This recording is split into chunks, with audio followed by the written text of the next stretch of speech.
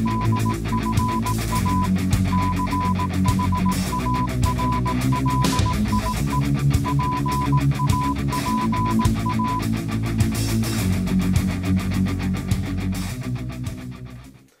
45 Alpha Charlie Papa channel here, and today we're going to take a look at the Ruger LC9. I purchased this pistol a couple years ago.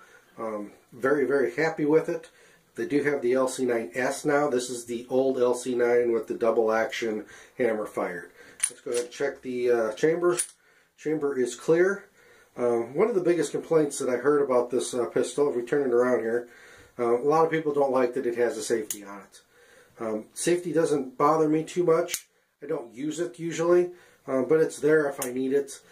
It is real easy to manipulate with your thumb. The other problem that people had with this pistol is that it had a very long trigger pull and a long reset. And that has to do with because it's a double action. The trigger is very reminiscent of a revolver trigger. It is very long, very steady. This one doesn't stack at all. And it breaks. I mean, it's a pretty good trigger for a double action trigger, but the big complaint was that it was just long and it wasn't the striker fired trigger.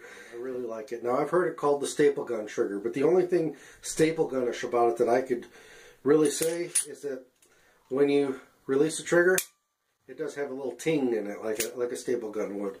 But I really didn't have a problem with the trigger. It was real thin here, easy to conceal. I went ahead and put a Packmeyer grip on here. Just makes it a little bit more controllable, a little bit more comfortable to shoot when I take it out to the range and practice with it. I did make one mistake when I purchased this pistol, and I'll talk about that here in a little bit. Now, Ruger no longer offers this double action version. They do offer the LC9S. LC9S did away with the safety, and it also has a blade safety in the trigger, and it's a striker fired, so you got a lot shorter trigger pull. We'll go ahead. You can see here you've got a loaded chamber indicator. It pops up when there's a round in the chamber. You can see your trigger pull here and how long that is. Now, Galloway Precision makes a aftermarket trigger for this pistol that will reduce that length by 35% and also lightens the trigger. Your reset is a little long. You've got 2 clicks in order to reset the pistol. Safety, I've heard it called a tic-tac safety. I mean, it's kind of small there on the side there, but very positive engagement. Easy to manipulate, easy to up is safe, down is fire, but very easy and quick to activate and deactivate. Pull, it's ready to go. Got standard 3-dot sights. You can see here the hammer is in the cock position. So you do have a visual confirmation that the hammer is cocked and ready to go. Mag release. Mag release is pretty nice, free, fairly convenient spot. A little easier to get to if I took the grip I've got off, but it works. It does have a 7-round magazine, and it does have a magazine safety in it, which means it deactivates the trigger when the magazine is out of it.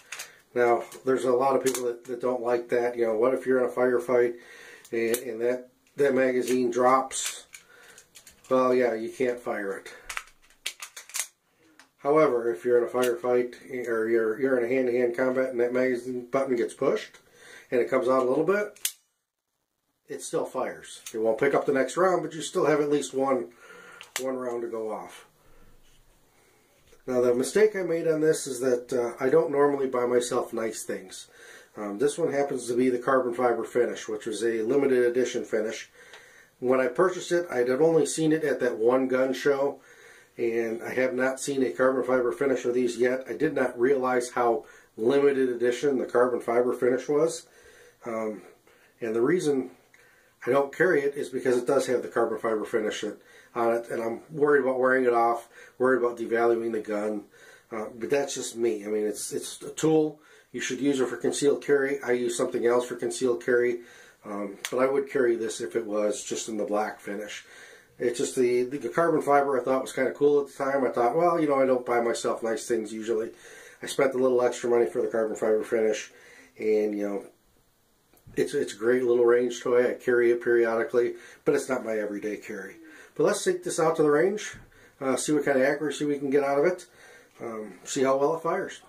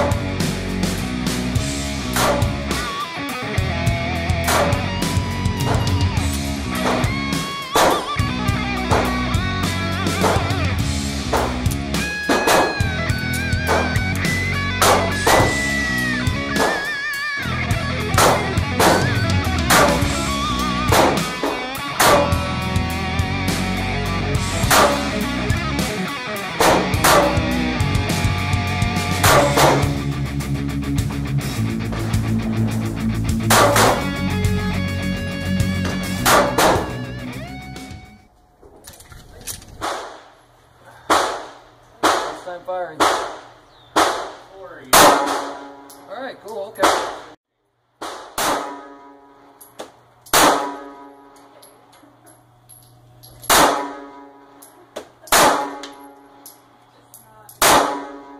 Yeah, this thing's making me pop. There we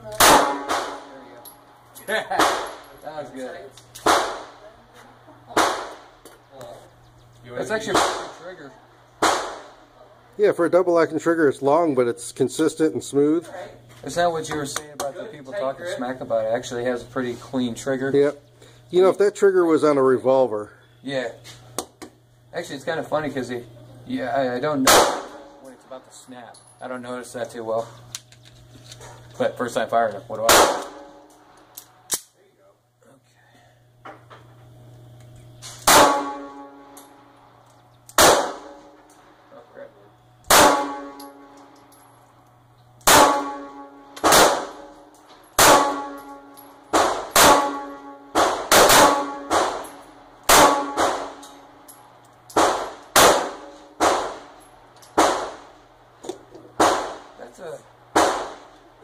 I like it.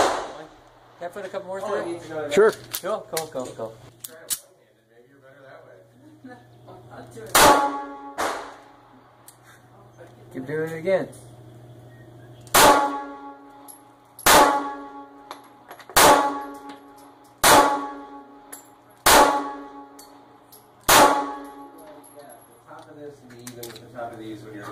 I'm not used to double action, so you keep forgetting, like, oh crap, it has a broken yet.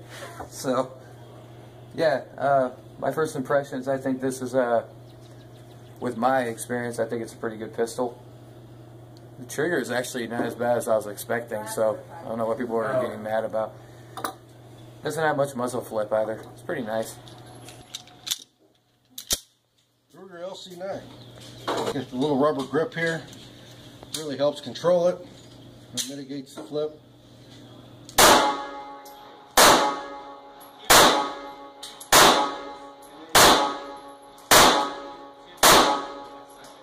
The little thing just runs. Okay.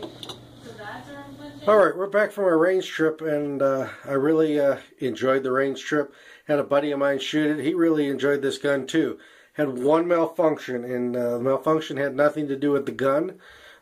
This is a perfect example of why you should check your ammunition before you load it up, especially your self-defense ammunition. This is the round that hung up on me when we were trying to test this pistol, and it serves as a really good example as to why you need to check your self-defense ammo to make sure you don't have any factory ammo that, you know, something like this that won't feed. That's the reason the gun failed. It wasn't a gun problem, it was an ammo problem.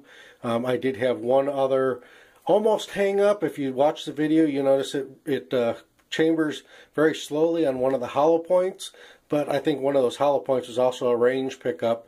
You know, I was at the range, I was just trying to make sure hollow points and stuff would function through the rifle. I had some that I had picked up on the range that had been discarded for one reason or another, and one of those rounds was a little slow chambering, but it did chamber.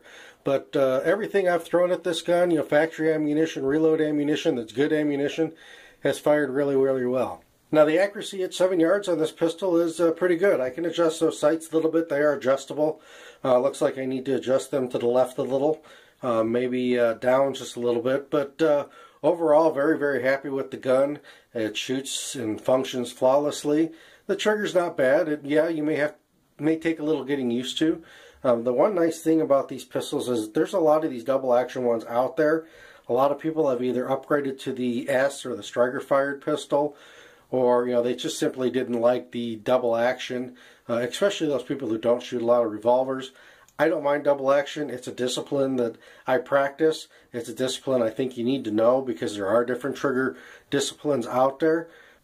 You know, if you're in a situation where double action is the only thing you have, you really need to practice it and know how to use that, especially if you're doing a revolver and it's double action only, and, you know, there is no single action, or you don't have time to keep cocking that hammer.